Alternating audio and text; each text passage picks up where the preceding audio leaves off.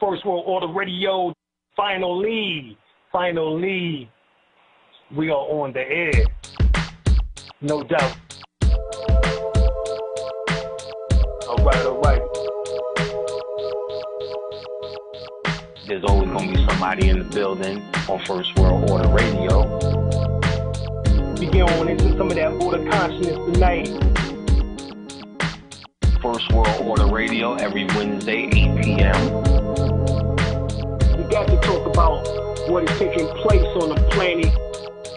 There's always going to be somebody in the building on First World Order Radio. First, we need to let you know we're going to be doing more shows, giving out more information on Wednesdays. Wednesday at 8 o'clock, we are now going to make this the hottest day of the week. Preceding others in time, order, importance. The most prominent parts, voices, or instruments. Earthly state of human concerns in existence. An indefinite multitude, quantity, or distance. System regulates to bring about specifics in the group based on value and natural characteristics. Current radiates electromagnetistics of sound through the air, same as your thoughts transmits it. Preceding others in time, order, importance. The most prominent parts, voices, or instruments. Earthly state of human concerns in existence. An indefinite multitude, quantity, or distance. System regulates to bring about specifics in the group based on value and natural characteristics. Current radiates electromagnetistics of sound through the air, same as your thoughts transmits it. You need to understand how magical this, something like this every Wednesday can become. So you need to start getting your calendar right, get your schedule right. You need to know our intention straight out. All right, so these clues are given throughout the various languages was to piece the puzzle of this ancient mystery school back together again. And what we plan on doing, both of us, is bringing y'all some surefire dynamite. We're going to take this level up a notch. We're going to have stuff to do here. This is not just going to be about philosophies and theories, shit that works. Peace, you back once again with Dr. Alim El-Bey.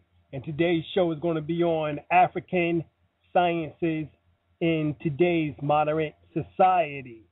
Let's get into the word Africa and basically let's break that down, because there's been a lot of disinformation, misinformation from various scholars over the years in which that have stated that the word Africa is derived from a so-called Roman or white man, said a white man, Albion, by the name of Scipio Africanus. Now, when you go and really do the research in history, Africanus was not his actual portion or part of his name. It was a nickname in which that was given to him for the defeat of Hannibal. Okay? That's where that comes from. So that was never his name from the beginning of his birth. That was something which that he inherited because of the defeat of Hannibal. So Africa was actually named Africa prior to him receiving it. And in ancient Kemet, the word AFURAKA. Afu means house, temple, body, flesh. Ra means sun, light, photonic energy. Ka means spirit or spiritual soul.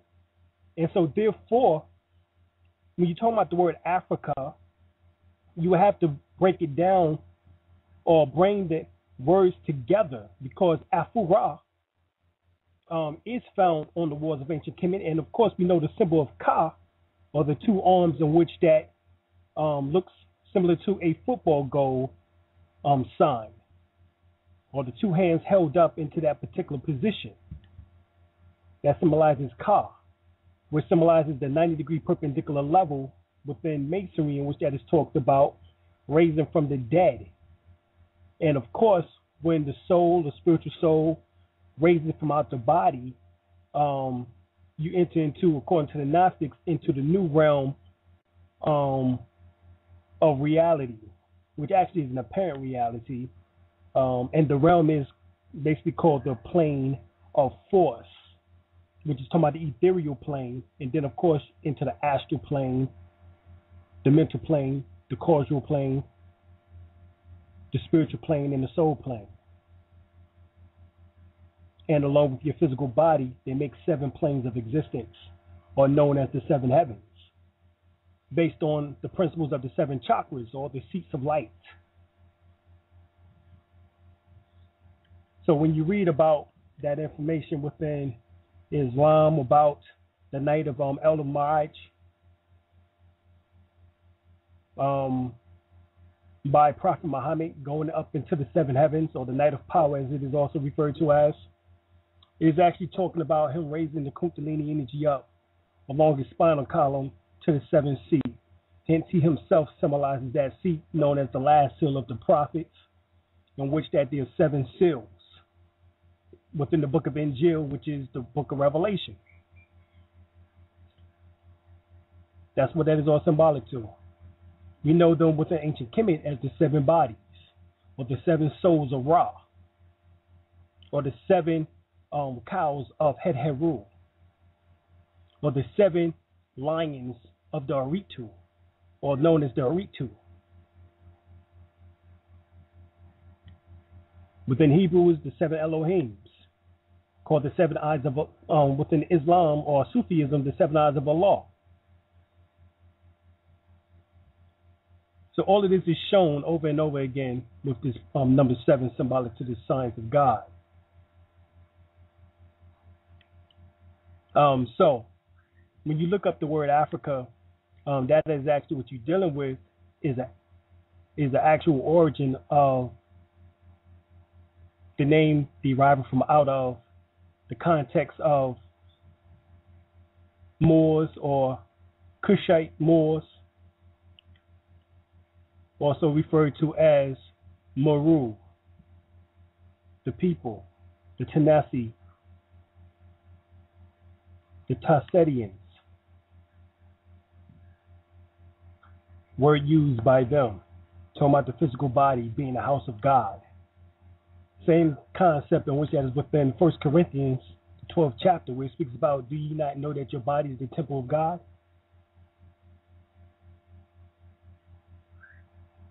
Same concept.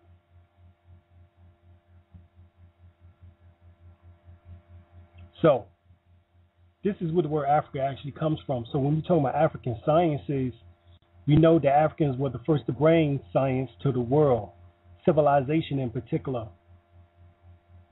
And what does civilization deals with? Civilization deals with the fact of being civilized.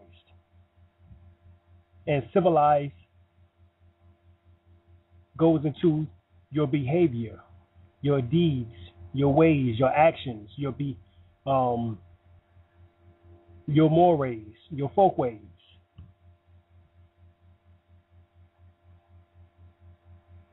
And really what it deals with is the conquering of your lower nature and merging your lower nature into your higher self, or your lower self into your higher self, or your lower mind into your higher mind, however you want to refer to it as. Within the Justice Lesson, 1 through 14 of the Lost Found Teachings of the Nation Islam, or the Lost Found Lessons of the Nation Islam, it states, why must Muhammad or any Muslim murder the devil? What is the duty of the Muslim, of a Muslim in regards to the 4 devils? The 4 devils symbolizes the 4 lower chakras. The heart chakra, the solar plexus, the navel chakra, and the root chakra, known as the base chakra. Those are the 4 devils. And its attributes is lust, greed, jealousy, and envy. Symbolized by Set, or that Setian behavior, in which that humanity has, in which that destroys civilization. Matter of fact, those attributes are what plague civilizations, in which that cause the downfall of civilization every time civilization is built.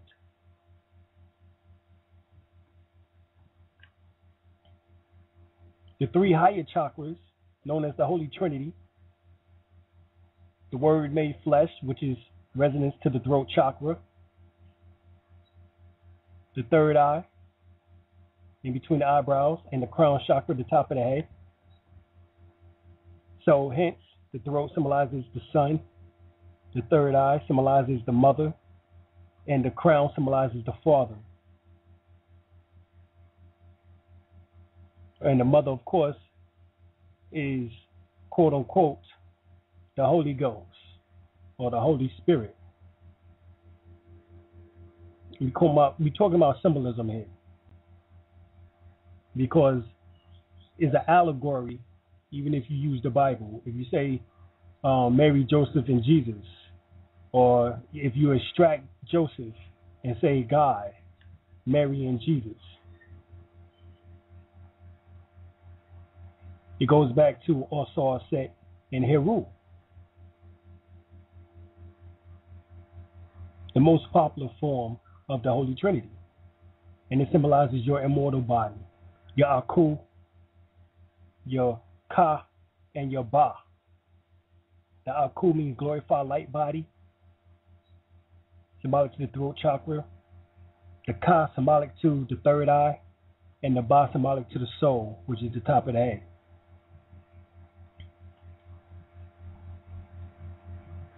This is what this is actually symbolic to.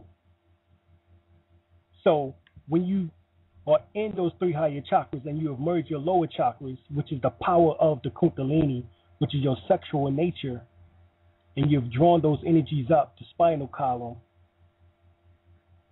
and you have rejuvenated yourself with the microcosmic orbit. In other words, you have actually taken that energy up and you've drawn it back down and brought it back up into a circular manner over and over again. Not only do you open up the channels of your meridians, called your conceptual and governing vessel, you open up the other 12 meridians, in which that is throughout your body, in which that you have to develop in order to maintain health, but it also gives the ability in order to light your body up like a Christmas tree, in a sense.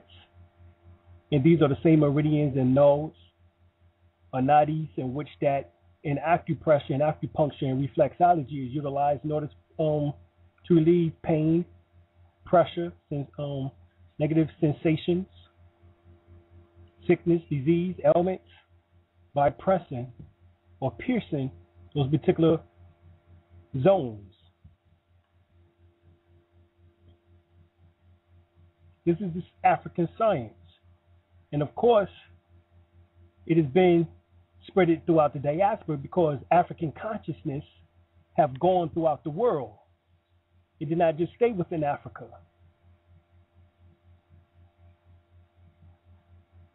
It was brought into India by the Tamil people, who was known as the Pre-Dravidians.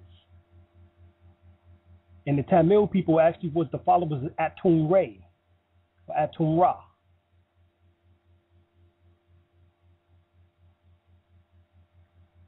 And they went into India, or what became known as Hindu Kush, actually. And they still have the Hindu Kush mountains to this day. The word Hindu means black, the word Kush means black. Hindu means black within Sanskrit, and Kush means black within Ethiopic or Coptic.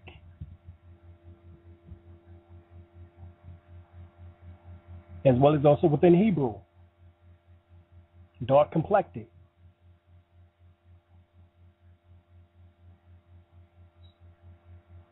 What happened is that the so-called Caucasians from out the Caucasus Mountains came within the territory of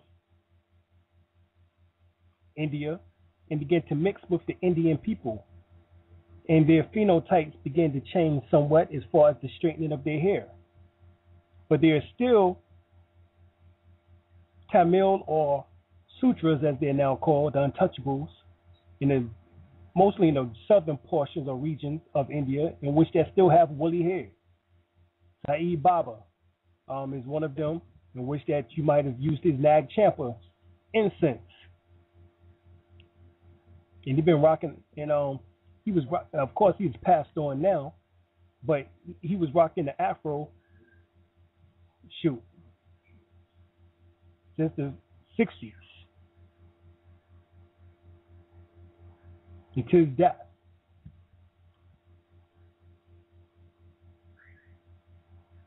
And then, of course, that information, according to Ancient Future by Wayne Chandler, was taken from out of India by Bodhidharma into China amongst the Shaolin monks, who taught them the 18 Lohan Qigong movements, in which that he seen when he went to the temples, they was falling asleep. So he began to teach them the exercises of movement, Qigong, Tai Chi, in which that became the basics of the 18 Lohan exercises. That's where the Qigong and Tai Chi originated from out of that particular system, in which that was taught by Bodhidharma. And of course, we know that in Japan, that ended up amongst the samurais, in which that is stated within various texts. One in particular, Sex and Race by J. Rogers, another one by Indo-Khmer Kush, What They Never Told You in History Class, as well as his other one, The Missing Pages, in which that states specifically that in order to be a good samurai, you must have a little bit of black blood. In other words, that black blood, that melanin, they even knew then, gave you the ability in order to have hypersensory nerves. In other words, a heightened motor system. You can do your research on this in African Origin of Biological Psychiatry by Dr. Richard King, as well as also Dr. Layla Africa in Nutricides, in which that they break down how our nervous system is able to transmit electromagnetic pulses much more rapidly because of the melanin factor.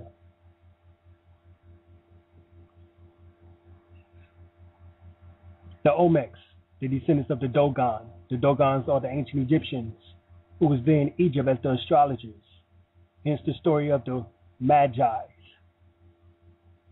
in which that is found within the Zoroastrian text, because the Zoroastrians actually was descended from out of that priesthood. The Dogons also was descended from out of that priesthood, hence the origin of the Olmec calendar, in which that became known as the Mayan calendar, became known as the Aztec calendar, became known as the Inca calendar, the Toltec calendar, because they was the Olmec's descendants.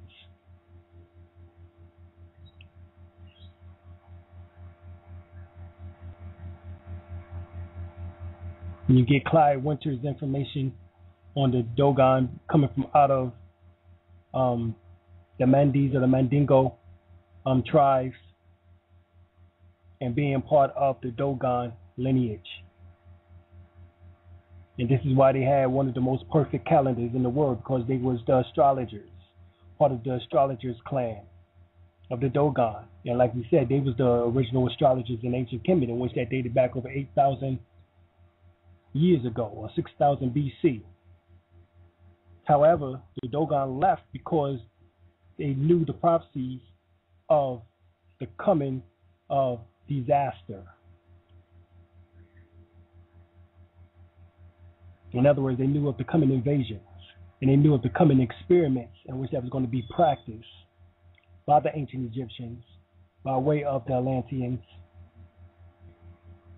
in which that they would begin to experiment genetically and begin to make mankind after their image and after their likeness. As a matter of fact, you get the book by Sir Walter Scott, Hermetica. He states that in there that the Egyptians said that the worst thing that we've ever done was create man in our image and after our likeness. Of course, this sounded the same phrase on which that was mentioned within Genesis 2, in which that supposedly Adam was made after the image and after the likeness of God in Genesis 1.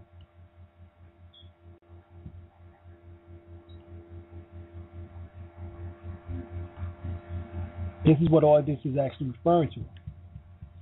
course, we're using the Bible. It's not historical, but it does give references to the information that we were talking about.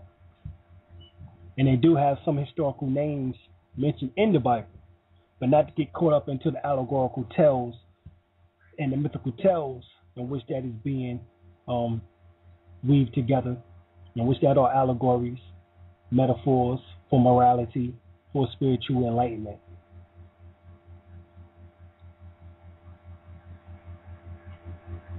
We know that the Africans brought mathematics. The oldest text, or the oldest papyrus in which that has been found, is called the Rhine Papyrus, or Papyra, or the Rhine Papyrus, or Papyra, in which that shows mathematics, in which that dates back over 4,000 years ago. Mathematics such as trigonometry, geometry, calculus, algebra. Everything which that we use now was used then. As a matter of fact, the symbol of pi is actually found. The golden mean ratio. All of this information which that was used in order to build the pyramids.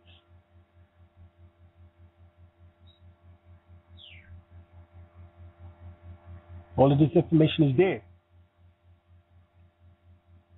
And the amazing thing is, they don't get credit for it. They attempt to give the credit to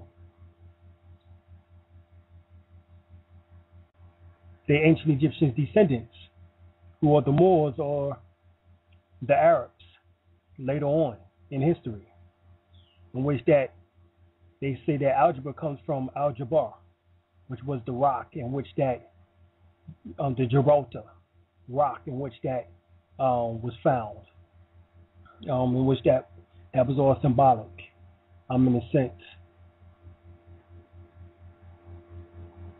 But Al-Jabbar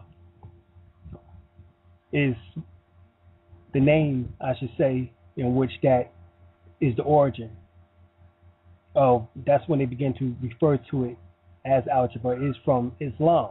It is an Islamic or an Arabic word. And it's supposed to come from the mountain called Al-Jabbar, in which that was derived from the man in which that actually found that mountain or area, territory, allegedly.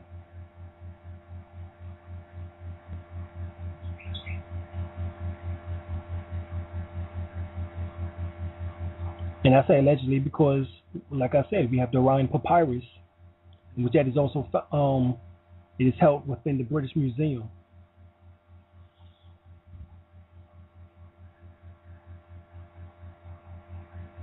You might be able to even find copies online in PDF. R-H-I-N-E, Rhine Papyrus. So check that out. So they brought all the mathematics, the formulas. In other words, the words made flesh.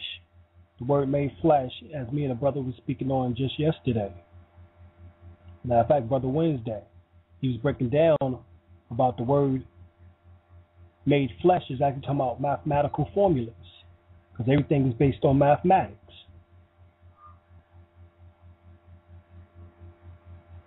Speech itself is based on mathematics, because it's based on syllables, words, pronunciation, frequency, modes, patterns, schemes, all mathematics. And if you can find the right frequency, pattern, or scheme within a word, you can gain power over it.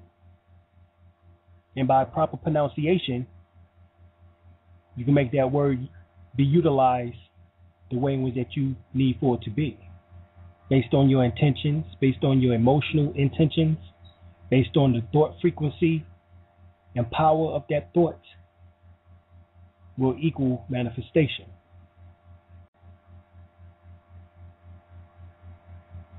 You know that the Africans brought forth the science of government.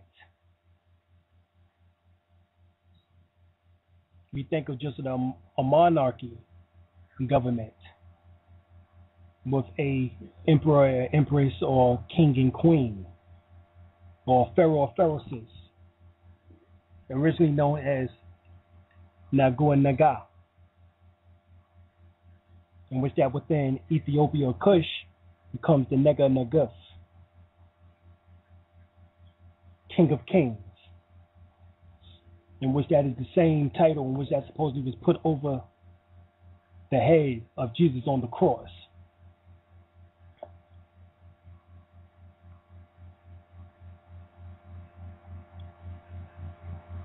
That same title was utilized by the kings of Ethiopia for thousands, hundreds and thousands of years before the allegory of Jesus and the making of the Jesus creature known as Serapis by 325 AD by Constantine and his 318 bishops.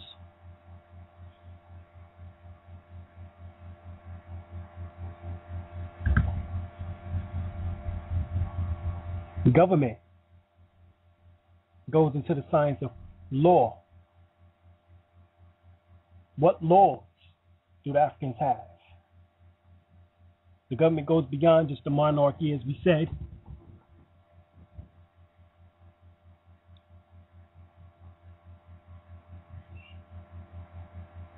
They did not utilize a so-called democracy or a republic in that sense. But throughout history, there's been various forms of each of these governments utilized, as you can read within the laws of nations.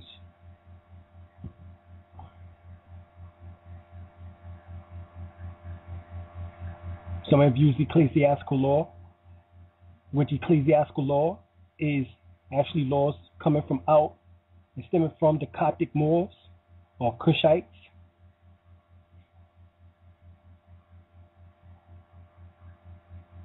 In which that actually overseen the Vatican at one time.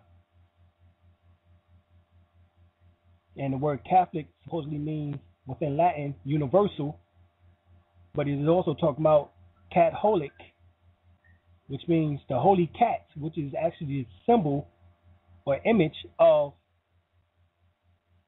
Herm or Ket, which is the Sphinx, who was known as the initiator within the Haka system, which are the teachings of Tahuti.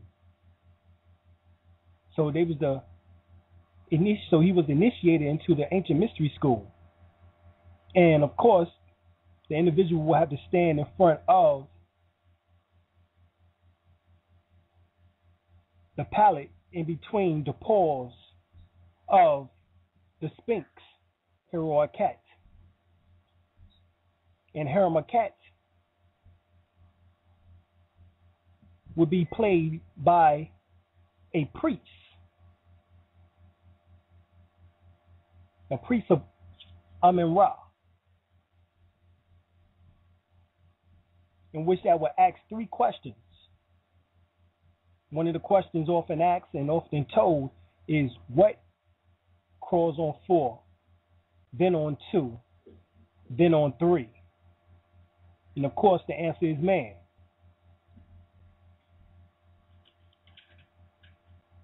Initiations were ceremonies and rituals in order to help man understand the enlightenment process at a much quicker rate than just life experiences. Even though life experiences happen, it's not structured. So the initiation was based on the structuring of the life experiences in order to get man to think in a higher nature and to merge his lower nature into his higher nature. Because the higher nature is Mayat, which deals with the science of law, the balance of life. Tahuti had 7 principles, who's the consort of Mayat. Tahuti principles was mentalism, or is mentalism.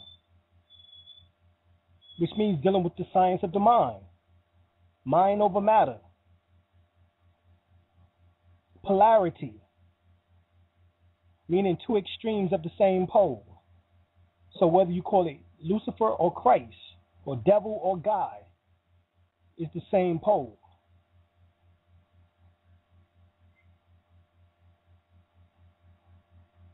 Rhythm,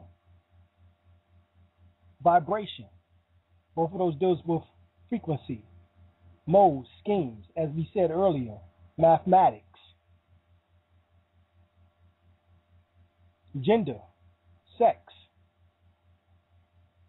Everything is male and female, yin and yang. Shu and tefnut, or saw a set. Masculine, feminine, positive, negative, electrical, magnetic.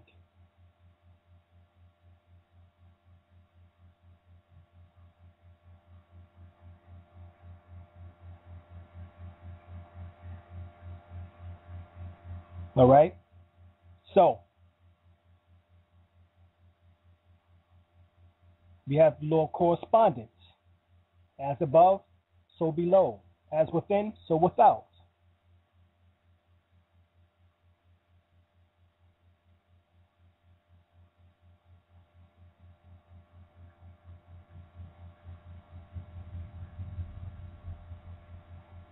And we also have the law of cause and effect, which is karma, which is basically you reap what you sow. What goes around comes around.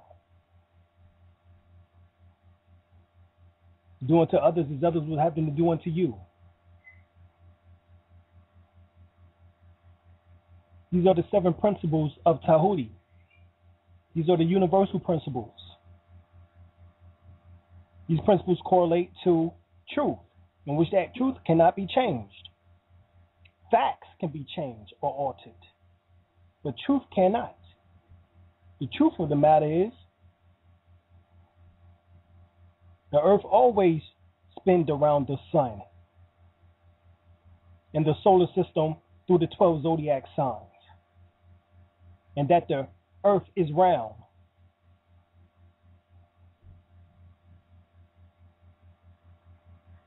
That's the truth.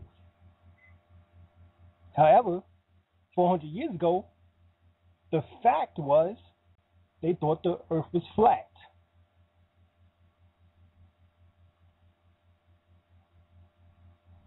Europeans did, that is, because over 90% of them was illiterate at the time.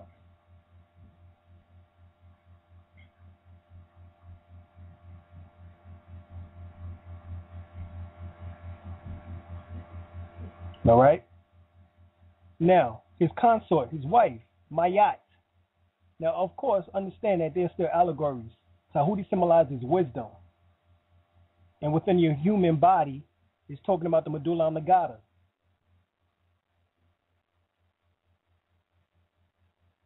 Tahuti's symbol is a baboon, which is an ape or a monkey species. Within Hebrew, you have the letter Go, in which that means monkey, back of the head, skull, axe.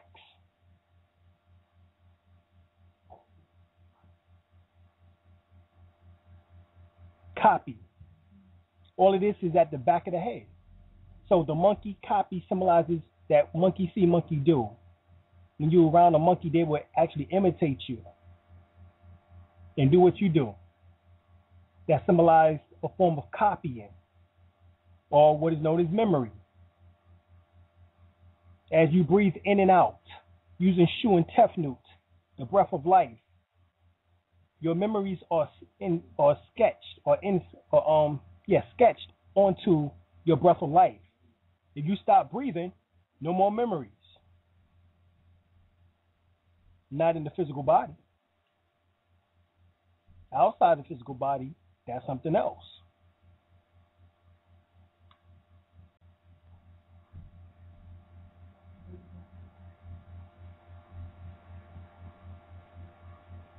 So, the back of the head symbolizes the place where memory is stored. your photographic memory, your past lives. All of that is stored at the back of the head, at the medulla oblongata, which is symbolic to Tahuti. That's where you access your Akashic records or your universal library.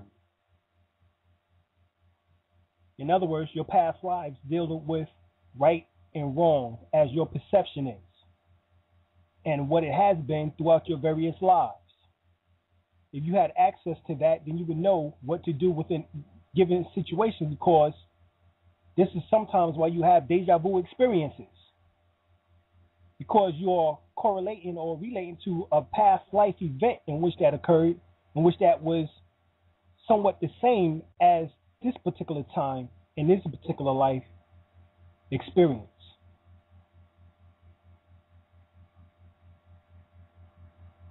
But as we said, Tahuti has his consort or his wife, in which that is Mayat. And Mayat also has 7 principles known as the cardinal or virtues, cardinal virtues.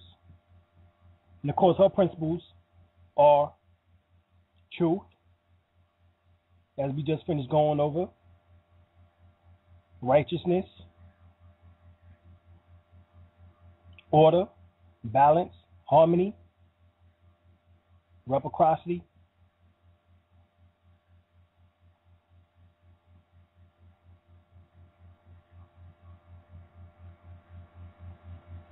all right, as well as also love, and some say freedom, because the wing symbolizes freedom.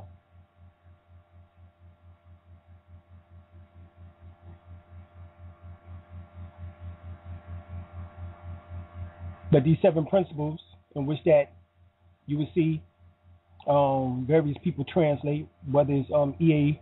Wallace Budge or others, is sometimes altered with different English words in which that somewhat means the same thing. But regardless, it was 7 principles. 5 of the principles are left within love, truth, peace, freedom, and justice within the Moorish Science Temple of America, or the Moorish Holy Temple of Science / Moorish Divine National Movement of the world in these days and time. But a lot of the Moors don't understand the true principles and don't understand that it is connected to ancient Egypt, as Prophet Noble Ali told us that he was a universal prophet and that he also was an Egyptian adept.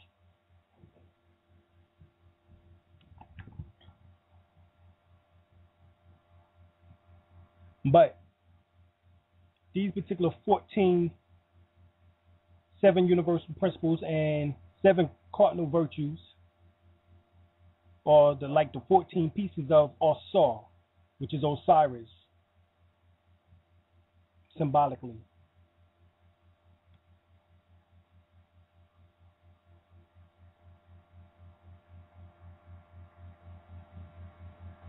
This is where some of this information is derived from. You can get also Tahuti's emerald tablets. They say originally he had 42 books.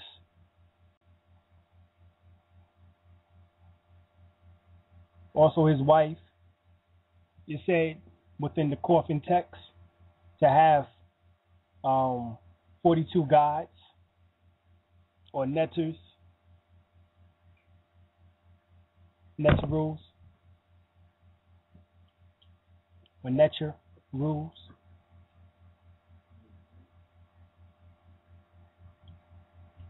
So, you talk about universal law, the first law, which is dealing with cosmology, astrology, the influences of the stars, the planets, satellites, comets, asteroids, meteorites, etc., upon the influence and destruction of the human body at the time of conception and at the time of birth. All of this played an influence upon the structuring of that child within the womb. So astrology, cosmology, is important, very important.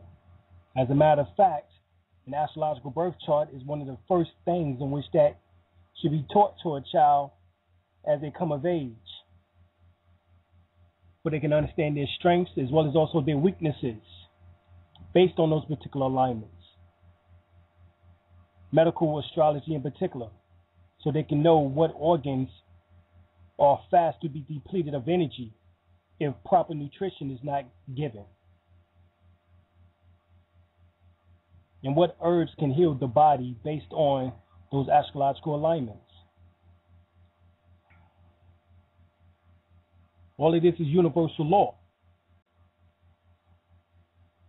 The book of Psalms, I think Psalms 18:19 speaks about how the stars is God's handwriting. Well, if you understand that, then you would know that if the stars is God's handwriting, then that means you must learn how to read the script.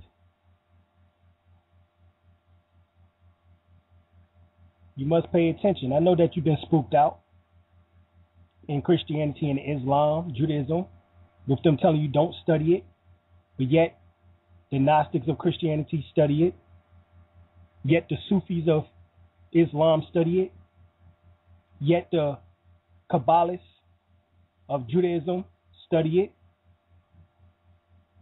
Although occult, esoteric schools study it, but the exoteric, the outer surface dwellers,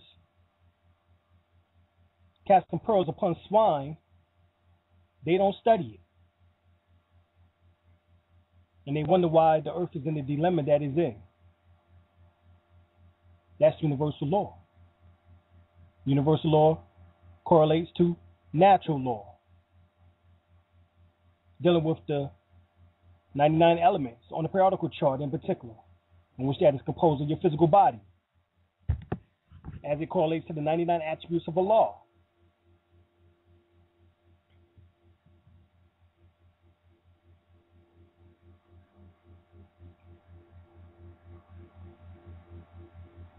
That's natural law, dealing with the examination of the physical body and knowing the various parts and organs and endocrine glands of the physical body. Natural law, how certain substances reacts to the physical body. That's natural law. The foods in which that you eat, the water that you drink, the plants, whether it's land or sea, the effects in which that it has upon the physical body, that's natural law. In other words, that's know thyself, in which that is written all over the walls in ancient Kemet, or Tamaray, or Egypt as it is now referred to as.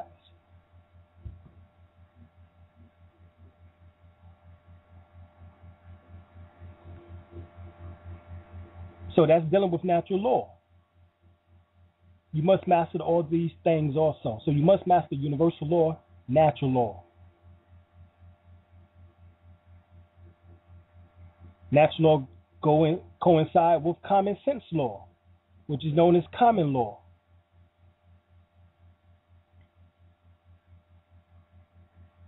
When people come together, it becomes constitutional law.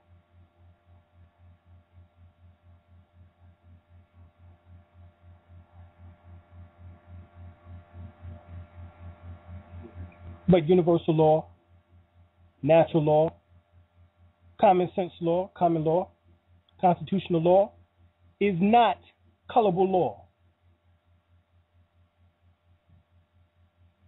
Is not legal. Is not de facto. Is not man-made law. Man has made laws to restrict other men, in which that, based on universal law, natural law, common sense law, should not and have not any effect upon any other man. In other words, with the designing of government came forth man-made law.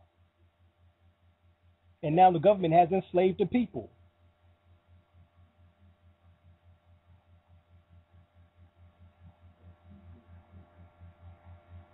And some say the way in order to change the government is from the inside. Some say the way to change it is from the outside.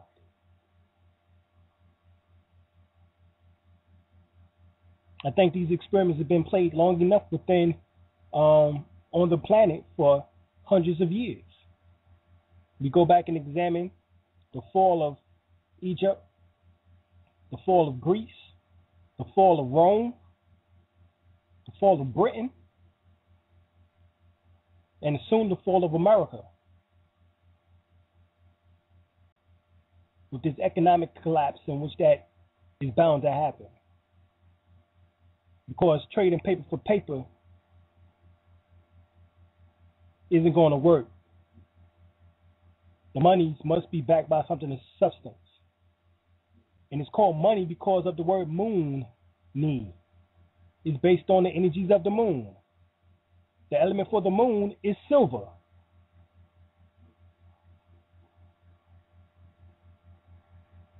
For the sun is gold. That's currency or currents. So money to keep flowing must be backed by something of substance, which is gold or silver. Gold and silver. If not, the economics is bound to collapse. And this is what has been spoken of. So all those in which have been talking about the fall of Babylon may have well be getting ready to see that take place.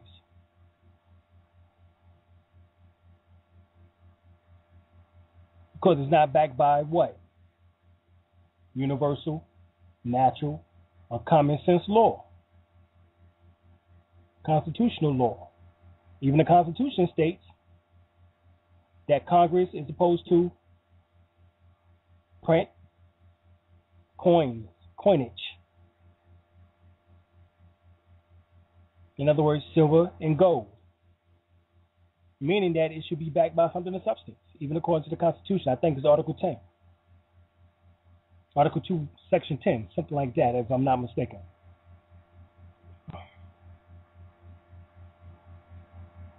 So,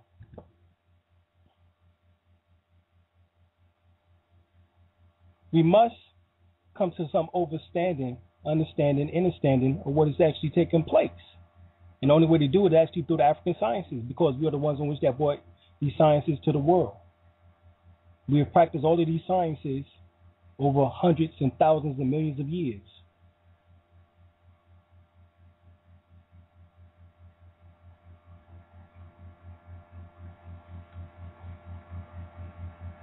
We brought the structure of family.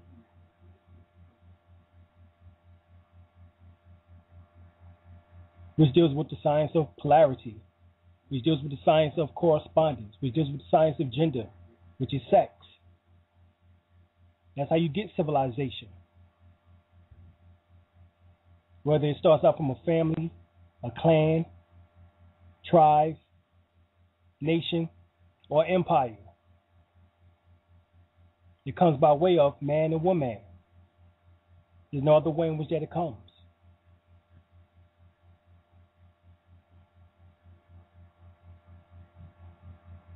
That's it.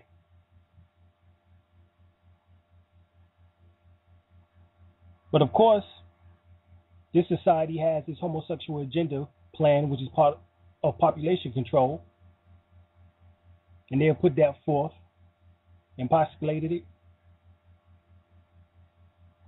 And is now running rampant in the movies, TV, in society. And it's going to bring about the destruction of the civilization. And how we know? Because look at history. It was practiced in Egypt during the time in which that Egypt was falling. Same thing within Greece, same thing within Rome. And I'm pretty sure the same thing within Britain.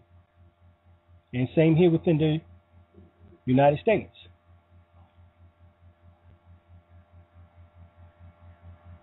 And let me state this, is that the United States is of America. America is not of the United States. Meaning that one has a superior position. One has a nationality, one does not. Nationality is American. U.S. or United States citizen is not. What is that? That's a corporation. That's your name spelled in all caps. Referred to as the straw man, a straw person. And some don't want to deal with that, even as morals. They're coming up and concocting all types of nonsense scenarios. Saying that your name spelled in caps is not the straw man. Well, that's not what Black's Law Dictionary says.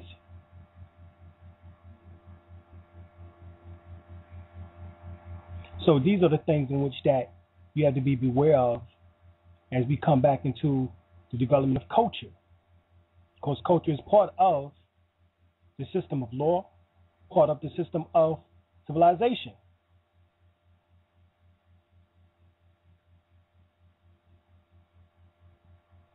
Culture deals with traditions, ceremonies, rituals. But the proper traditions, ceremonies, and rituals. It can't be the same nonsense in which that have been perpetrated for the last 400 years or so. Us believing in fictional characters. White Jesus. You can't form a culture off of white Jesus.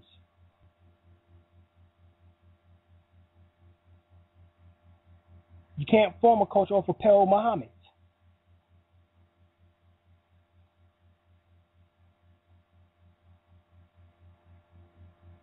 You can't form a culture off of Charleston Heston, Moses. You can't form a culture off of any of these allegorical, fictional characters.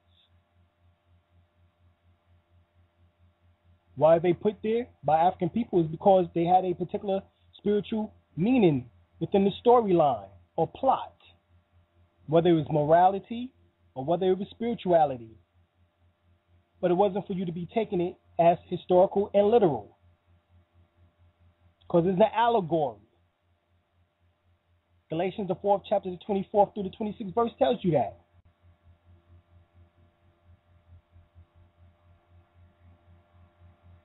Surah 3 of the Holy Quran, Al-Iram, tell you that these are allegories. You look up the word allegory in Webster Dictionary, it means fictional characters. Fictional means that it did not exist. It means that it has an underlying spiritual meaning.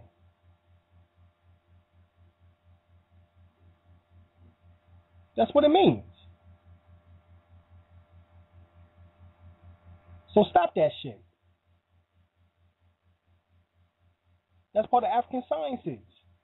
Not to get caught up into these fictional characters of the Albion, European. Remember, that's what made you lose your nationality in the first place, was following after their gods.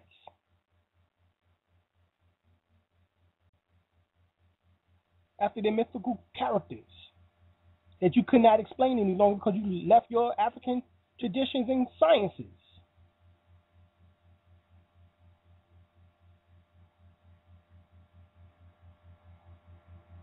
Who was white Jesus? You know, that was Caesar Borgia from the 1500s, painted by Leonardo da Vinci. He was a homosexual.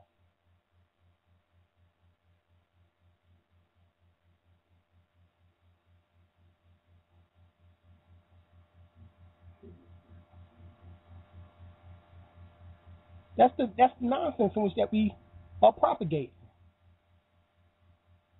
And you got to tell your people this, so we can come back to an actual culture. You got to destroy that religious nonsense. Show them in the scriptures where God is within. Luke 17:21, where Jesus supposedly said that the kingdom of God is within you.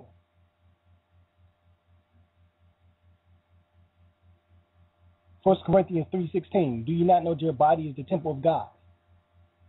and many other scriptures. Psalms 82:1. God judged amongst the council of the gods. Verse 6. Do ye not know that ye are gods, but you will fall like men?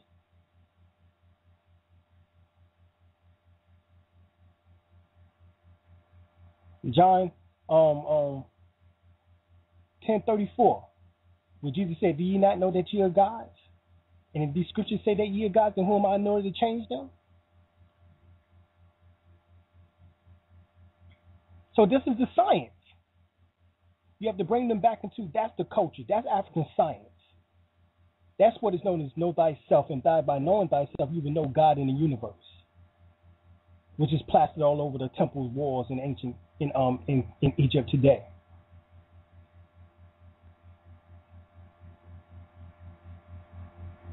That's African science.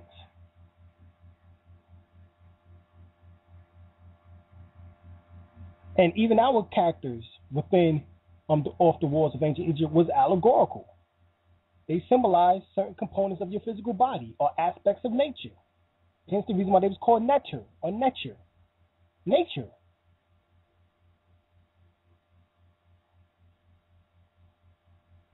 So it's part of the natural law, as your body is part of natural law, while your soul is universal.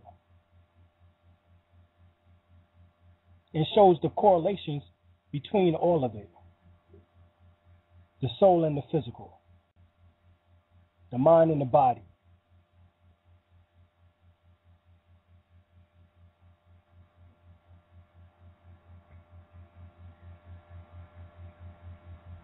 All right, we getting ready to bring my co-host on. Brother L, are you here? Yes, sir. Brother, peace. Peace to y'all, all you good moors out there. All right. How you doing tonight? Fine, brother. How the brother doing? Doing well. Yes, sir, brother.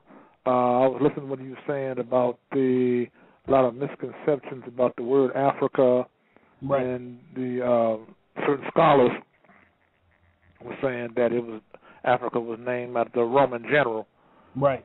A European named Scipio Africanus, right?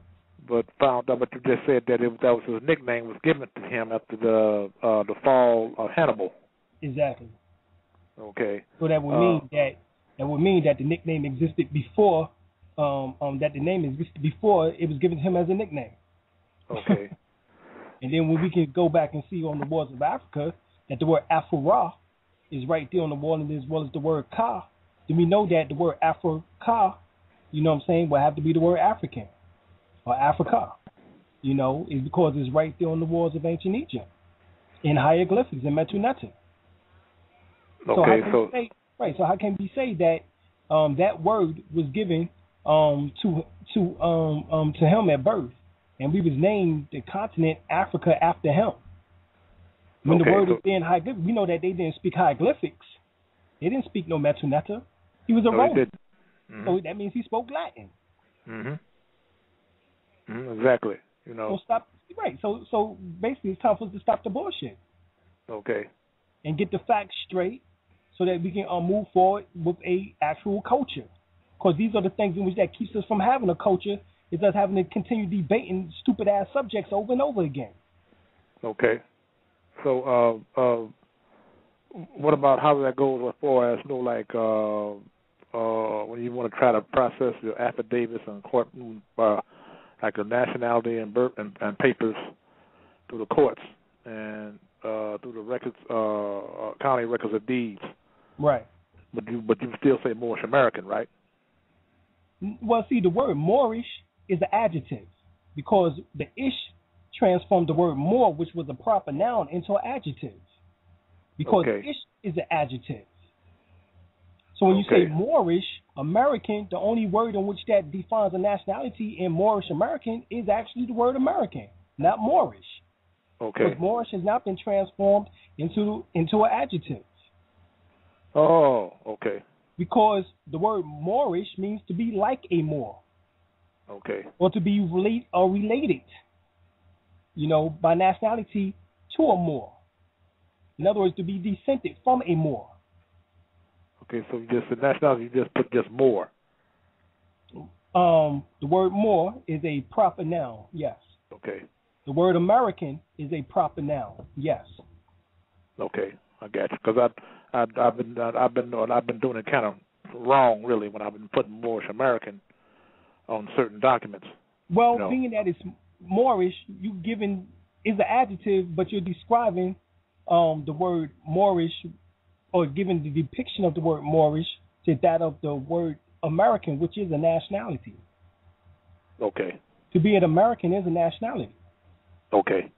Which is Al-Moroccan, which is right. a corruption of the word Al-Moroccan anyway. Which is Al-Moroccan, right, which is the same as the word Moor, in which that stems from it.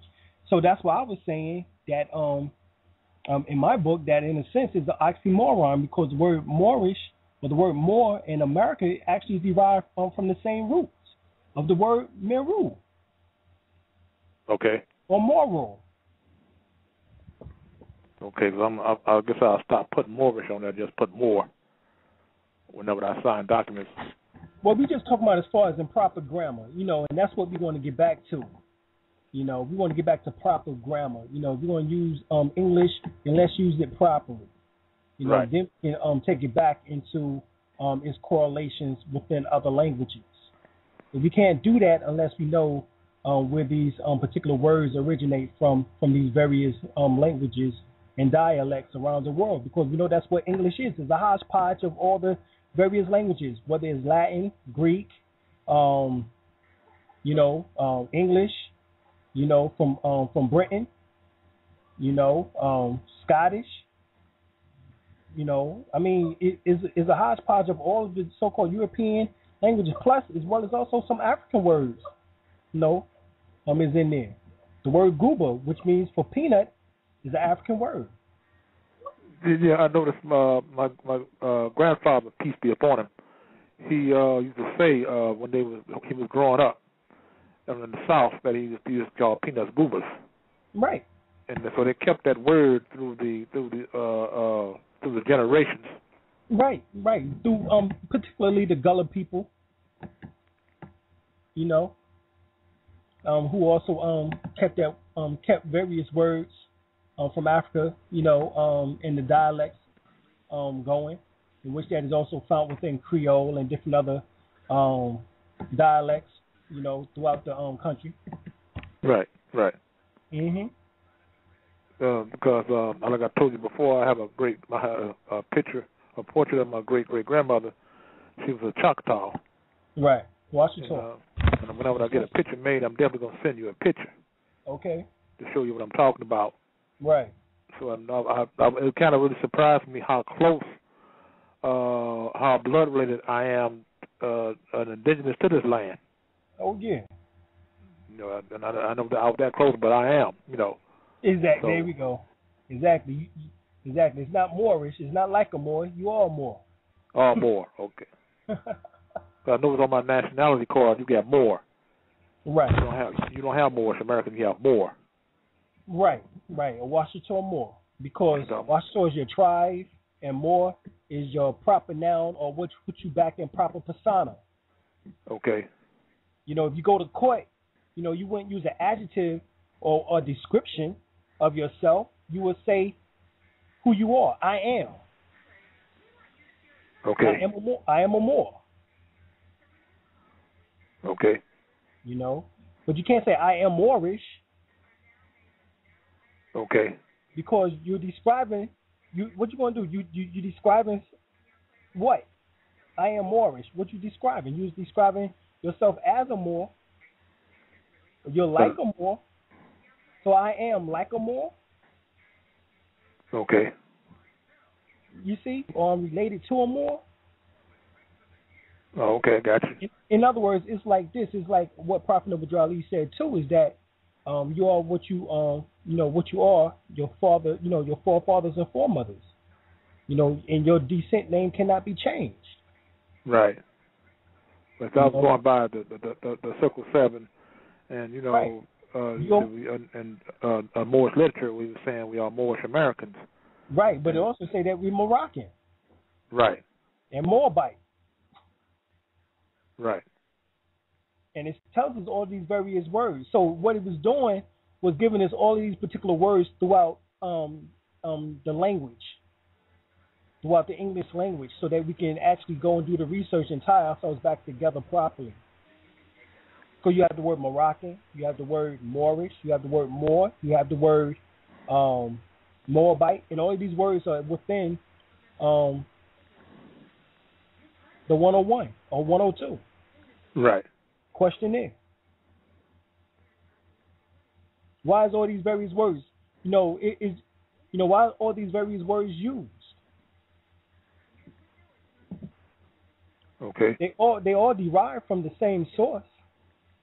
So what we're doing is simply trying to go back to the source in which that these words derive from. And that's what we all need to be doing, is trying to find the source of these particular words. Because we all know that they are interrelated and interconnected. But it has to be in the proper noun. It can't be in, which is a person, place, or thing. It can't be a description. That means it becomes no better than the word black, Negro, or colored, which are nothing but adjectives. Those are descriptions. Okay.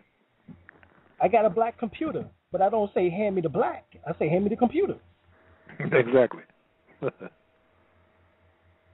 So that means that that's the reason why we call second-class citizens, because we have taken on these particular attributes, Negro, blacks, and colored, in which that is secondary in characteristics. Okay. The computer is primary. That's a noun, because it's a person, place, or thing. Right. But the word black became irrelevant when I said computer, didn't it? It sure did. Even though my computer is black, it became irrelevant. Because you wouldn't know what the hell I was talking about. I said, yo, hand me the black. Huh? Yeah, you're right. You would have been confused. Definitely. The black what? Right, black white. In other words, white. In other words, the noun. I need the noun up in there. That's why we was called black or Moors. Because the word black was to be give us as a description as Moor. Black or Moor, black like a Moor. Right, but when they took the Moor part off and just left us with black, the description, then that was the flaw. Black or Moor is fine. Matter of fact, you look up black or Moor in the Webster Dictionary, that's a noun. So that's when the black part becomes a noun. Black or Moor is a noun. It's not an adjective any longer, because the word or more is attached to it. Okay. Now we talk about dictionary language, and of course people can say, "Oh man, we're going by the white man again." Okay, well, did the white man create language? I didn't know that. I thought he got his 6,000 years ago, and I got proof that we've been on the planet for 2.8 billion years. Mm-hmm. So he created a language. No, he didn't. Right, was English actually spoken by the European before it was spoken by us? Nope. Because if I'm not mistaken, Sex and Race by J. Rogers says that the first so-called people in England were blacks. This is also found in another book. By a matter of fact, it's found in Ancient and Modern Britain by David McRitchie, which Moors love to quote. Matter of fact, it's found in What They Never Told You in History class by Indo-Kemet Kush. Mm-hmm. When you put down certain filling out certain papers, I wonder if I would just say American. You can say Washington. You say Washington Moore. Say Washington Moore. Okay. That's your tribal and your nationality. Because I was talking to a brother of mine, one of the brothers of mine, and he was getting his two teenage children enrolled in school, and he had Moorish American down on there as nationality. And I was going along with it because I didn't know any better myself. Right. Well, I mean that's what is stated, but like I'm gonna tell you what was said. You know, Taj was giving an interview along with Sister Yafa Bey, and both Taj and Sister Yafa Bey said they don't really know what parts in which that was which is actually correct within the 101, because that was actually put together by Charles Kirkman Bey after 1934. Okay. Because originally it was the 102. I haven't heard of the 102. Yeah, that's what it was called in the Moorish Holy the Moorish Holy Temple of Science in 1927. Okay, you said Yapa Bey and Tashtari Bey was what now? Right, in the interview on Blog Talk Radio, which that they did. Oh man, can you hear me? You kind of breaking up. I said it was an actual lecture in which that they did on Blog Talk Radio. Okay. It was on KTL. Know the Ledge. Okay, so you say Yapa Bey was saying that she went as far as saying that Moorish American was not a nationality. Okay. But if they use the word American, then that's a nationality because it's a proper noun. But an adjective cannot be a nationality because it describes a thing, a person, or a place. If you are a person, then you must be described by a noun. You must be a noun, not a description of a noun. Okay, I got you. Right. Okay. Keep that. Yeah, bear that in mind. In other words, you must be I am. You can't be like I am. Okay, so she got kind of correct Taj on that, huh? No. She said what she said, and Taj didn't rebut it. Matter of fact, Taj went on to say that all of us are Washington. Oh, okay. Yeah. Go and listen to the last interview on KTL, which is here on Blog Talk Radio. Okay. Mm-hmm. That's for now on. That's what I put. Washington Moore. Right. Because I definitely had it wrong. I'm going by, like I said, that you're not black, Negro, or colored, or Ethiopian. You're Moorish Americans, Right. That's where I got that from. Right. I know. And like I said, there's nothing wrong with it because Prophet Noble Jali said he want all good Americans, to help them in the upliftment of fallen humanity. And that the 14th and 15th amendments or so would not be necessary for the salvation of the people. Okay. But he said Americans. Yes, he did. Right. So the American is a nationality. Okay. That's why it's the United States of America. But like I said, America has a superior position, which is Al-Marak, which is the Treaty of Peace and Friendship of Morocco is based on. We have a superior position because we recognize them. They didn't recognize us. Exactly. So when people speak about, we need to get recognized by the United States, no, the United States get recognized by us. Right. And Obama says it clearly within his speech in which that he gave about in Egypt about Morocco. Yes, I was told that Obama was the one that signed the Declaration on the Rights of Indigenous People. Yeah, but that's never really announced or publicly announced. No, but it's the truth. And actually, he stated in the newspaper article, that the United States has reversed their decision about the Declaration of Rights of Indigenous People and has now signed it. So it was written, but you're right, it wasn't worldwide, announced or nationwide announced, because they don't want the people of the nation to know. Mm-hmm. Exactly. The real people of this nation, they don't want us to know. And I know that for a fact because this is all Masonically enshriners. Masonic Shriners, white Masonic Shriners, in which that is hiding the secrets. Or trying to, even though they are getting out every day. And that's what we're able to, come forth with the information that we come forth with. Mm-hmm. Because there are leaks in their system, loopholes in their system. Because I noticed yesterday during the election, when they announced that Obama was the winner, right? Everybody was saying that a lot of people were shocked. Oh yeah. Well, I wasn't. They were shocked. They thought they had it in the bag. This was the most shocking election I ever seen. Because Mitt Romney took his time. Go ahead. Huh? Mitt Romney took his time to concede, Yeah, giving the concession speech. Yeah, right. Mm-hmm. It seemed like, I don't know, it seemed like he should have known, though, that he wasn't chosen. Remember, this is what we said on one of the last shows. We were talking about the popular votes. They both came out with about 49% each, so it came out almost even. You know, right. I think the final count was that Obama won by a few thousand projections of votes, just a few thousand. I mean, it was real close because they both still had 49%. However, when you look at the electoral collegiate vote or college vote, Obama beat him by almost 100 points. By a landslide.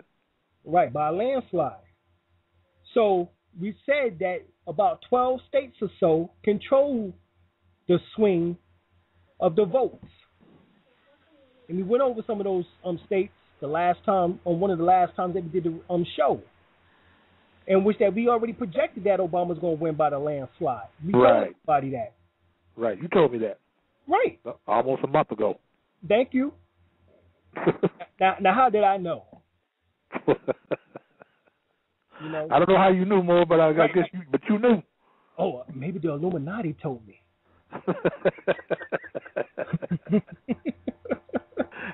Had some connection with the Bilderbergs or something. Yeah. I've been to their meetings. Right. I'm being facetious for those who are so conspiracy theorists. Mm-hmm. It's called facetious. It's called that's what it's called, y'all. Okay. Okay. But yeah, that's exactly what is taking place. You know, is that we knew he was going to win by a landslide on a cut, and I told everybody it was going to be the electoral vote that was going to put him in. Mm-hmm. I said everybody that Romney might come in, might possibly win the popular vote, just like Al Gore did. Mm-hmm. But the collegiate vote is Obama's going to whoop that ass by a landslide. I told everybody that.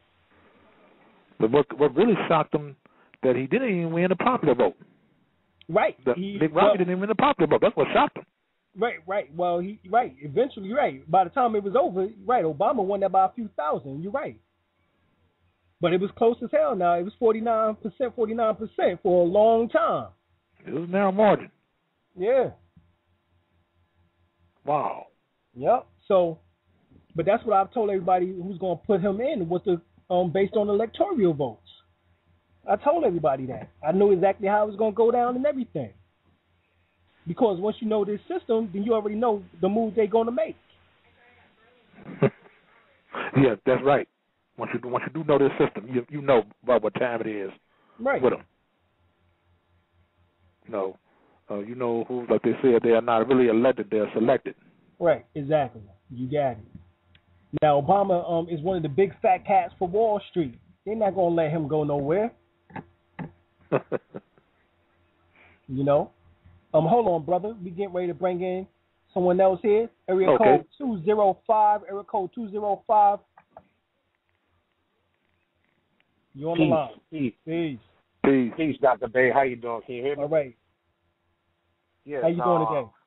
All right. How y'all brothers doing? We doing good. Fine, sir. Doing fine.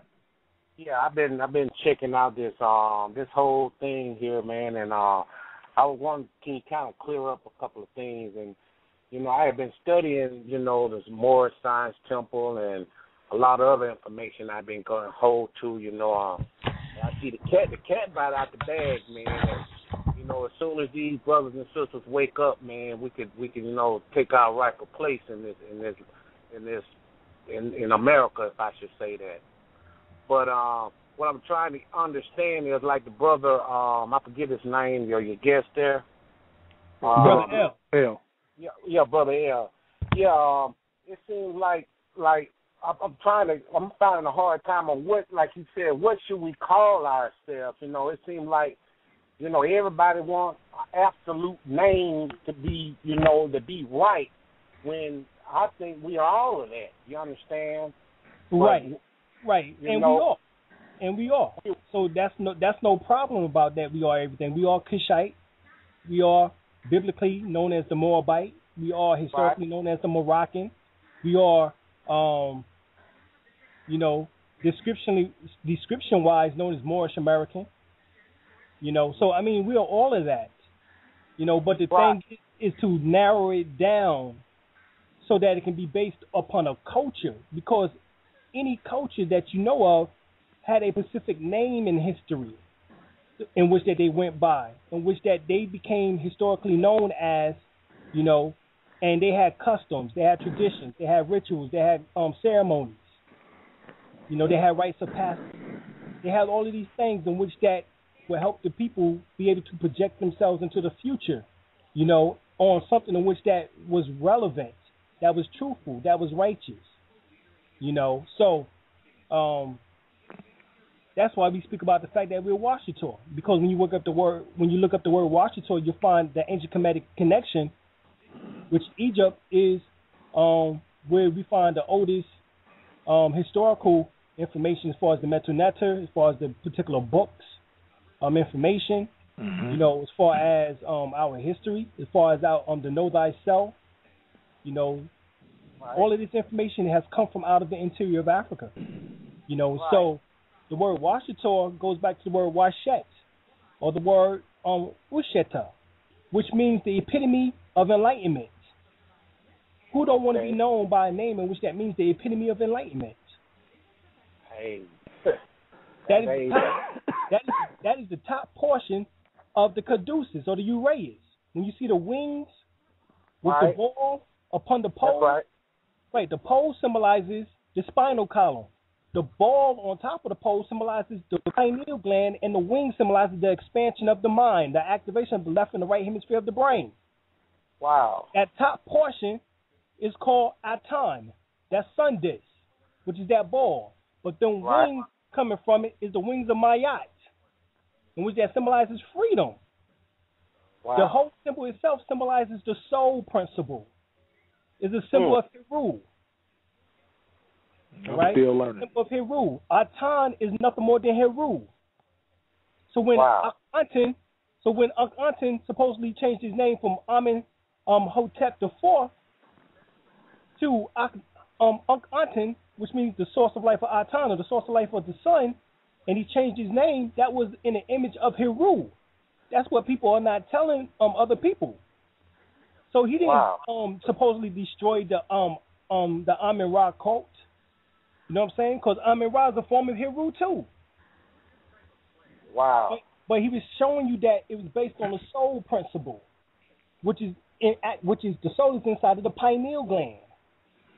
Dacarius, a French philosopher, stated this years ago, that the seat of the soul is in the pineal gland.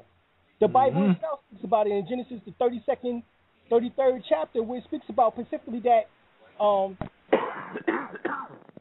Jacob was wrestling with the angel, and the angel hit him in the hollow of his thigh. And the angel gave him the name Israel, which means to ascend to God. And that from that period, when he ascended to God, he seen God face to face, and he named the land Pineal Land, or Pineal Land. Pineal, right. And that's the name in which that it became known as. So he talking about that he activated his Kundalini energy from the hollow of his thigh, which is his lower nature, raised it up, ascended into God, which is along the Djid, which is the spinal column, the backbone of Osiris, into the heavens, the seventh heaven, where he seen God face to face. This is the same story told by Muhammad later on during the night of power, as we said earlier, when he took the Miraj, and he actually went up into on a beast called the Baruch into the seven heavens to see God face to face.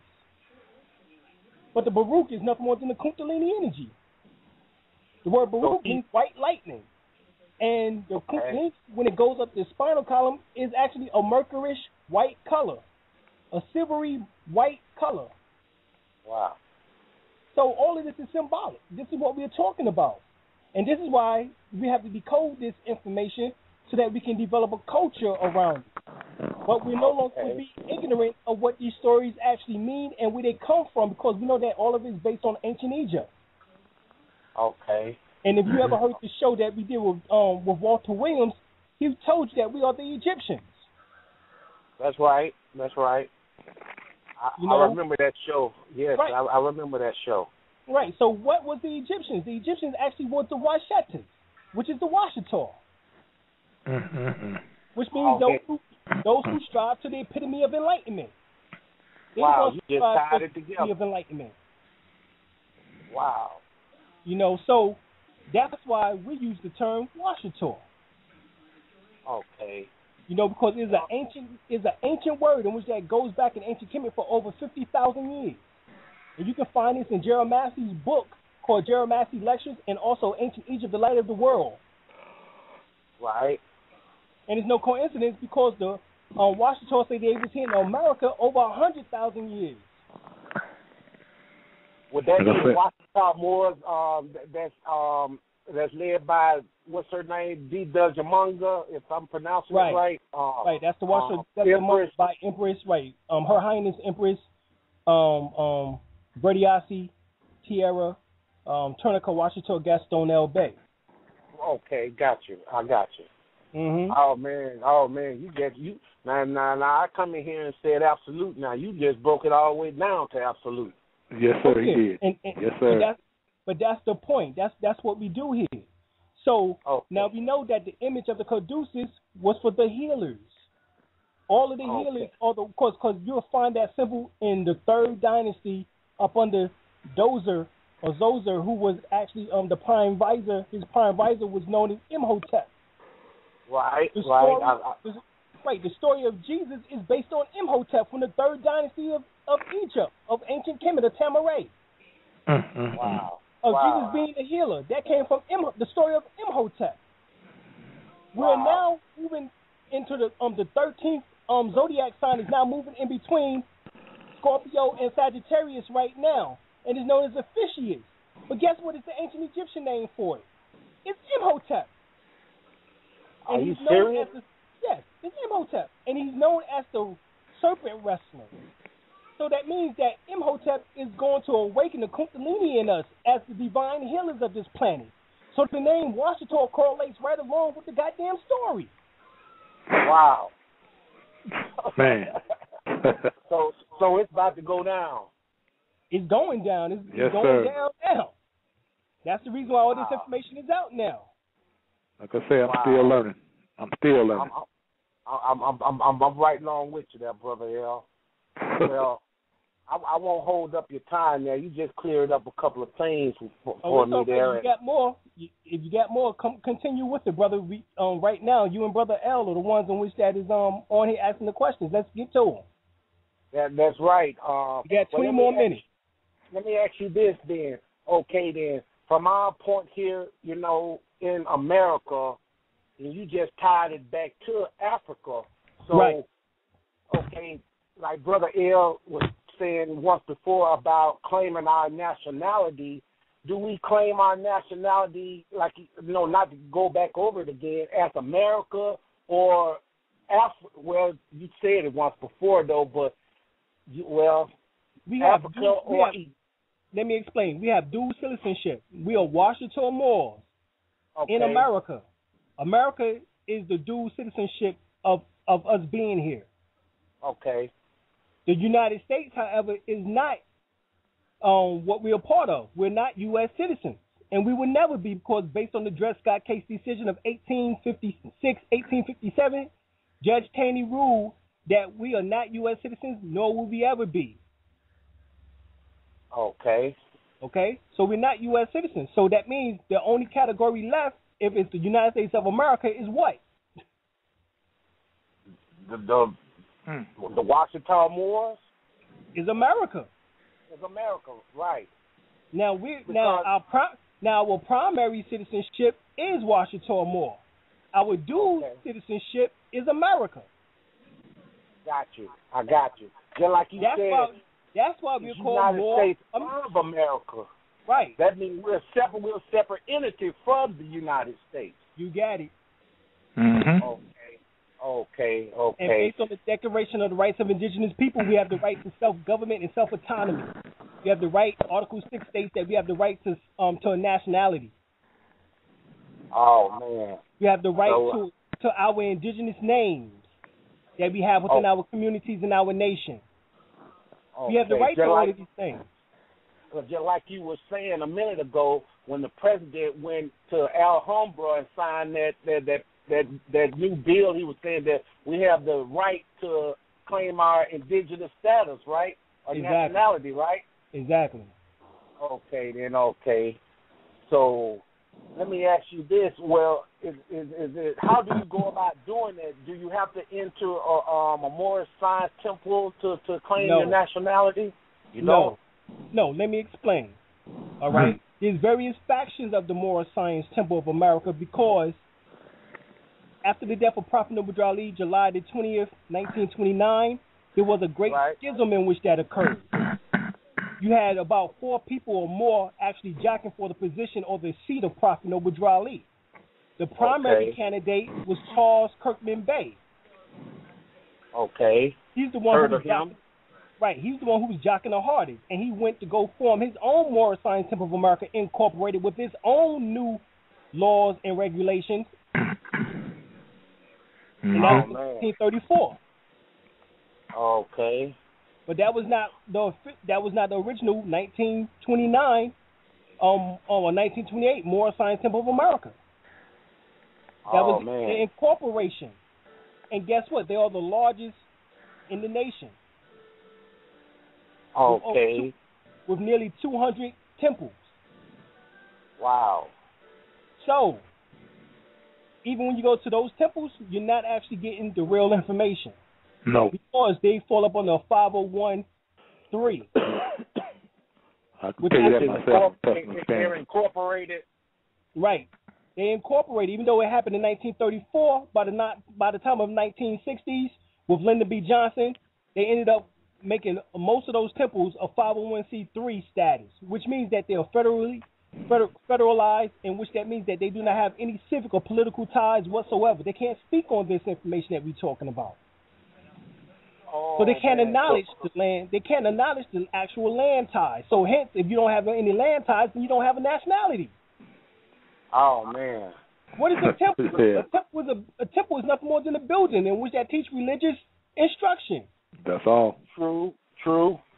Well, that's what they teach. They're primarily a religious corporation. Now, that's what they government. are. No, they're not a government. They don't even follow ecclesiastical or theocratic government. They don't get political. Period.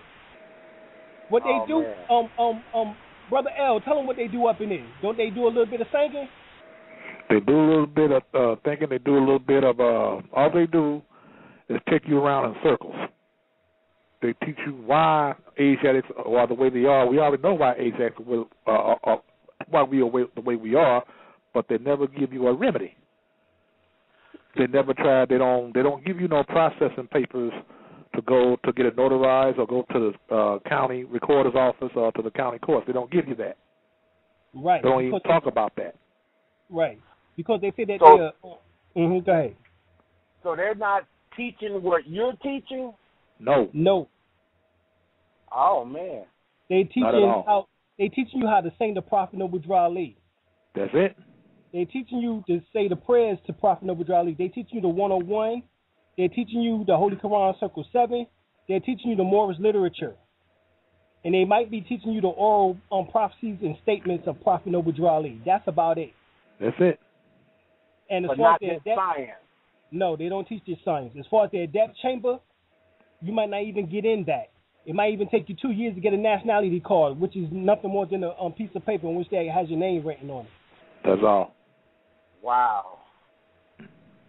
Well, I tell you, it's almost like every other organization that's been, if I could say, infiltrated, to keep, the melanated man at bay, so to speak, keep him right where he's at. Right, and that was the truth of the matter. Brother Taj and Sister Yafa breaks that down very eloquently when they speak about the infiltration of the Moorish Science Temple. And Charles Kirkman Bey, who was a Mason, actually, that is where that infiltration comes from, as far as them being the largest and yet don't have no civic instruction. Matter of fact, by them forming the Moorish Science Temple of America Incorporated, In 1934, they had to drop the civic side, which is the Moorish Holy Temple of Science. Wow. Because they no longer could teach it, because they just became primarily a religious organization. That's all. Now, that's Charles Kirkman Bey. Then you had another one by the name of John Givens Ill, in which you had the Dingle brothers who came from out of that. Richardson, Dingle, and what's the other's name? Richardson Dingle, and I can't remember the other Dingle brother right now. They're gonna come back to you in a second. But the I'm gonna Dingle listen to your other show. You went in deep with that last show. Right, Timothy Dingle. You had Timothy Dingle and you had Richardson Dingle, and both of them brothers. Thank you, baby. And you had both of them brothers, who formed the Resurrection Moorish Science Temple of America, and one formed the Reformed Moorish Science Temple of America. Okay. All right. Wow. And that came after, because John Given Ill wasn't using the Moorish Science Temple of America. He was using the Moorish Holy Temple of Science. He was still teaching civics. Mm-hmm. And so within the Reform and within the Resurrection temples by the Dingle brothers, they was also teaching civics. Matter of fact, they even had a law school in which that was put together. I think it was up in the brother Richardson, Dingle. But guess what? Them two brothers had beef with each other. The two brothers? Yeah, the two brothers had beef. That's why they formed their own temples. Wow. Man. So now you have offshoots of that temple, of those temples, through those two brothers. I think it was about 3 of them or so. Offshoots of offshoots. Right. Now you go back. Now there was another one who was jacking for a position, and who actually had the real position. Actually, it was Supreme Grand Sheik Edward Millie Ill. He actually was put through their death chamber. He actually was given the title Supreme Grand Sheik by Prophet Noble Drew Ali, and he actually was second in command to Prophet Noble Drew Ali. Okay. And what happened was that Charles Kirkman Bey and his group threatened him so bad that he died within a year of the formation of I think he died in 1935. So he died early for all the nonsense in which that was going on. He could have been killed. They don't know. They said that he died on an airplane trip back from, on an airplane business trip, and that all his property was turned over to his wife,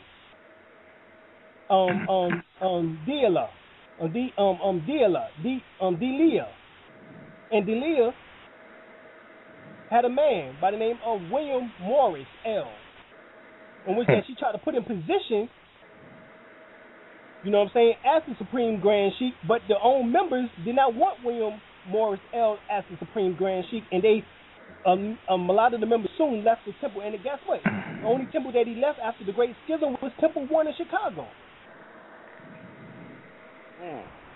Now, that was her lover. So we don't know if she, the treachery in which that she played a part in. That's right. And then there was another person that was jocking, and that was David Ford L., who actually was given the Supreme Chairman position, the Supreme Grand Chairman position, until Prophet Noble Drew Ali went through his trials and tribulations as far as getting indicted and everything as he was out of jail for the death of Claude Green Bey. Right. Claude Green Bey calls himself trying to take over the Moorish Science Temple of America. And he ends up shot and stabbed behind Unity Hall. I remember that from last show. That's right. Right.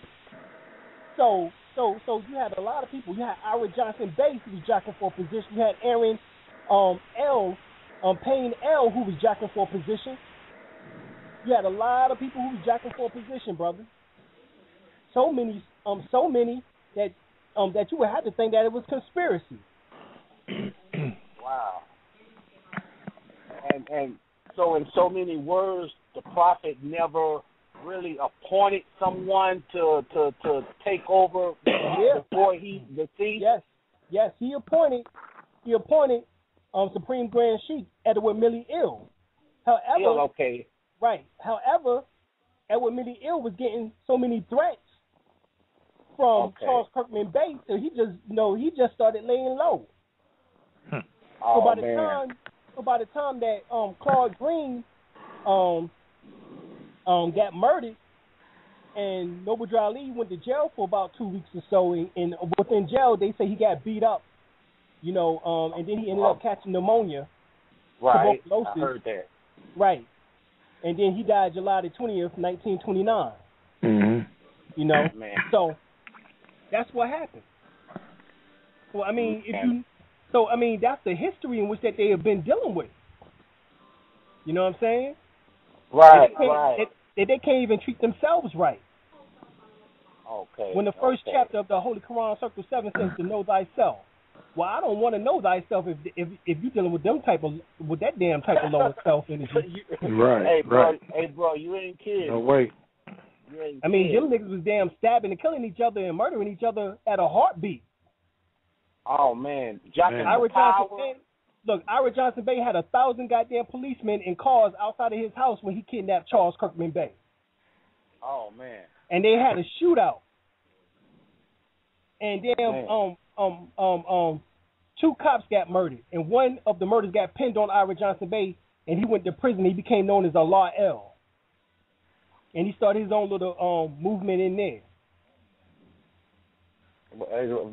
Hey, the prophet was surrounded by gangsters, wasn't he? Exactly. Right. Mm-hmm. Man, it's a wonder. It's so much disarray all the way up until this day. It seems like from my point on the outside looking in, so to speak, if I could say that. Right. Exactly. Oh wow. Mm-hmm. So if you want to go into the temple, brother, as Brother L told you, I advise you not to. You're not going to learn any of this information. However, I am a Grand Sheikh of the Moorish Holy Temple of Science, in which that I teach all this information. We can teach civics and politics and law, because guess what? We're not up on a 501c3. Okay, got you.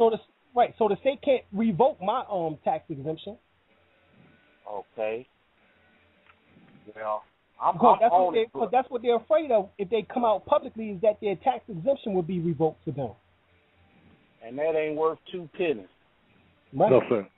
When you're dealing with people's souls and livelihoods, you understand. You worrying about being tax exempt, and and like you said on a previous show that they probably got the government got their hand in a lot of pocket. That's why they're not giving the true science of what we should be learning. Right. Hold on, brother. We get ready to go to another caller. 848 area code 848 on the air. Peace. It's a lot of fun, guy. How you doing, brother? Oh, we doing good, Doc. How you? Well, I'm here with B Niles in my earth. We like 3 Moors with 1 generator. It's going down here in the storm. Oh, right, so man. We ain't got no power. We got light, though. Right. I want you to speak a little bit about the importance of declaring your status. Right. Well, the word status basically implies that there's a class system in which that's been played against us. I know I've been hearing all my life that we're minorities. I know I've been hearing all my life that we're second-class citizens. Where are they getting their classification and their status from? Where's this arriving from? Well, according to the Constitution, Article 1, Section 2, it states that we're a 3/5 person, which means a subhuman, a monster, a beast, cattle or chattel property, a gohim, as the Jews refer to us as the Gentile. In other words, we're only motivated from the lower self, the genitals. So the status actually is based on us moving up the chakras, the Kundalini moving up through the concessions of the chakras, beyond the 4 devils, which are the 4 lower chakras, into the 3 immortal bodies, the Aku, the Ba, and the Ka. That's how you actually gain physical status, which is based on your spiritual status, in which that makes you 5/5 or a whole being once again. on paper, that has to be expressed in the form of an affidavit.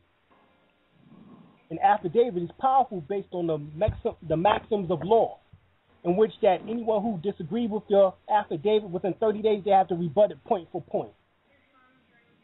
Mm-hmm. If they can't rebut it point for point, then it stands as truth in any court of law throughout the whole nation, in all 50 states, in all the hundreds and thousands of counties. So when they try to bring you to court, you whip out your affidavit, or either you send it prior to you going to court, in which that shows that your affidavit of nationality is based on a status change, that you're not Negro, Black, and colored, that you're not 3/5 person, that you're not civilis mortuus, but you're in full life, a 5/5 person, a whole being. So this is the signs of a nationality and status. Matter of fact, nationality deals with your political status. So you have to deal with civics in order to have a nationality. How you going to say that's why they had to change the word from more American to Moorish American, because they no longer utilized in 1934 up under Charles Kirkman Bay. They no longer utilized the political or civics side of law in the Morris Science Temple of America. But if you look up the definition of Black's Law Dictionary of nationality, it says political status. If you're dealing with politics, then you must be dealing with law. You must be dealing with civics. Mm-hmm. That's where the Moorish Holy Temple of Science comes in at. So this is the trick in which they've been played on us. And this is the infiltration in which that has occurred from these agents and these Masonic and provocateurs.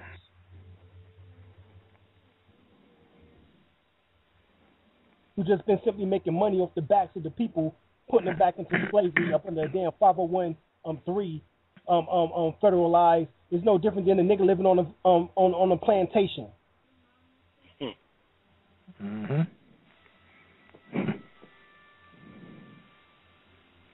Exactly. So this is what's going on as far as the status thing.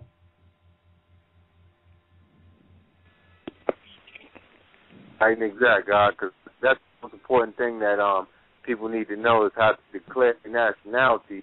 Right, and how you declare it. Because if not, you're going to be out of place. Affidavit. Yes, sir. Right, you have to declare it by way of an affidavit. It has to be an affidavit of nationality in which that you specifically state that you're not a 3/5 person. That according to the Dred Scott case decision of 1857, that you are not a U.S. citizen, nor will you ever be.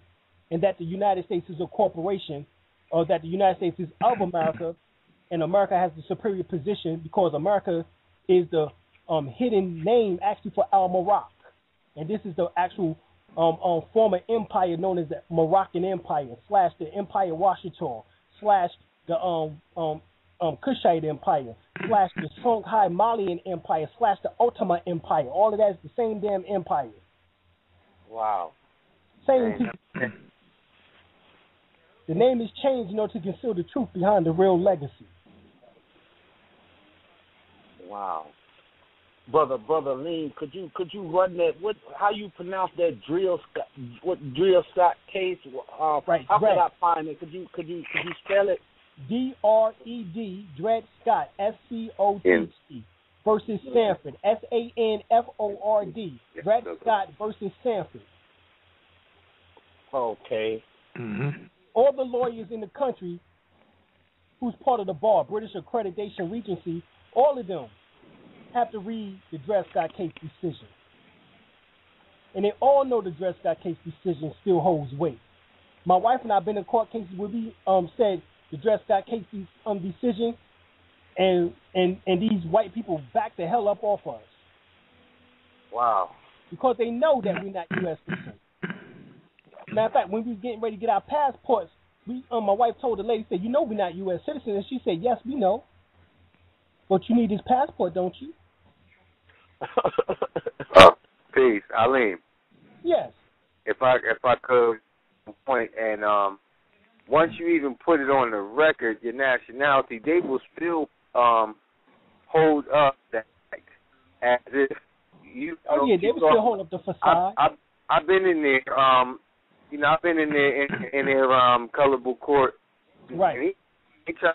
They don't know what you're talking about. However, once you have the colors stand on your square and you kick it to them all the way live, and you know what you're talking about, there's nothing that they can do, regardless of what type of act that they put up. They try to act like what you're talking about. Yep. They cannot proceed whatsoever because this is law. Yep. This is real law. Constitutional law. Right. And there's nothing that they can do with it. Right. It's not policies, codes, rules, regulations, ordinances, or statutes. Exactly. It's not colorable law. All of that shit is colorable. The only real law is constitutional law and common sense law, in which that correlates to natural and universal law. That's the only real law there is. Everything else is colorable. And any time that a government or another man said they got ownership or control over another person, they insane. And you have to ask them, what jurisdiction do you have in order to prove that shit? Wow. You got to have subject matter and you got to have persona. In other words, if you don't got person matter, in other words, you got to show me how you have control over my person. Because the only reason why I'm in this court is because of threat, duress, and coercion. And you better have read my special appearance or restricted appearance in order to make sure that you understand what I'm talking about. Wow. And in subject matter, you don't have subject matter because I just told you that, according based on the Dred Scott case decision, I'm not a U.S. citizen, nor will I ever be. Prove to me where I have become one. And if you say the 14th Amendment, then I'm sorry, but the 14th Amendment was never fully ratified. No, sir. It was brought before 21 states, and 15 of the 21 states at the time denied it. Yes, and sir, then it was never brought before the other 29 states.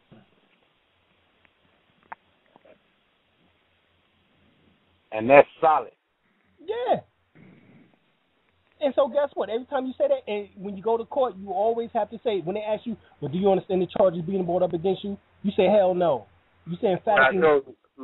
I told him. Right, you have to say emphatically no. You cannot say that you understand, overstand, understand, or stand. You can't say I don't stand under it.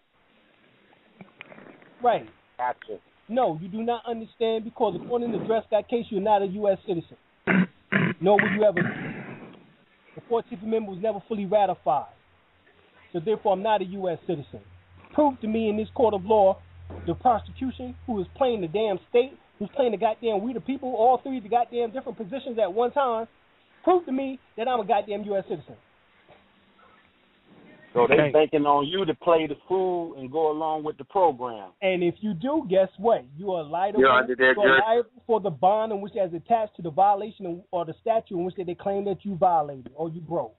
Wow. Absolutely. So therefore, you have to pay them with your body or with the money, which is the fiat notes in your pocket. IOUs. Info.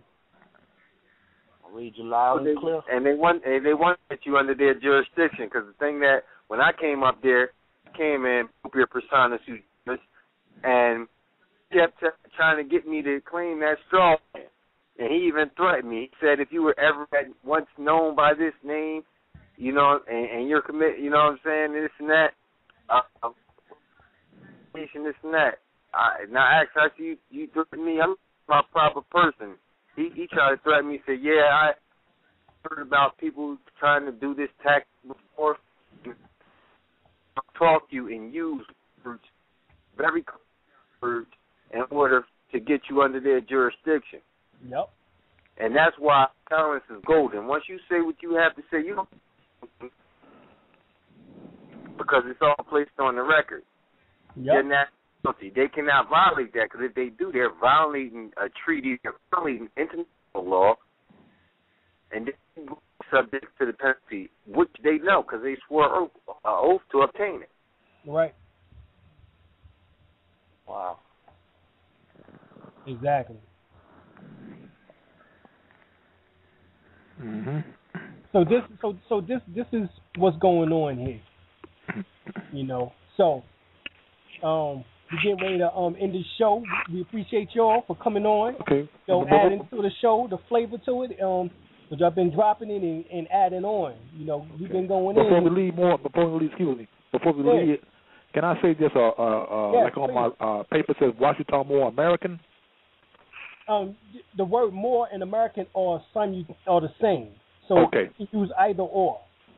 Remember, Washington more is your tribal and your nationality. The word more is a proper noun. Okay. Gotcha. Right? The word American is a proper noun. But you are Washington more in America. Okay. So you are Washington more in Al-Marak.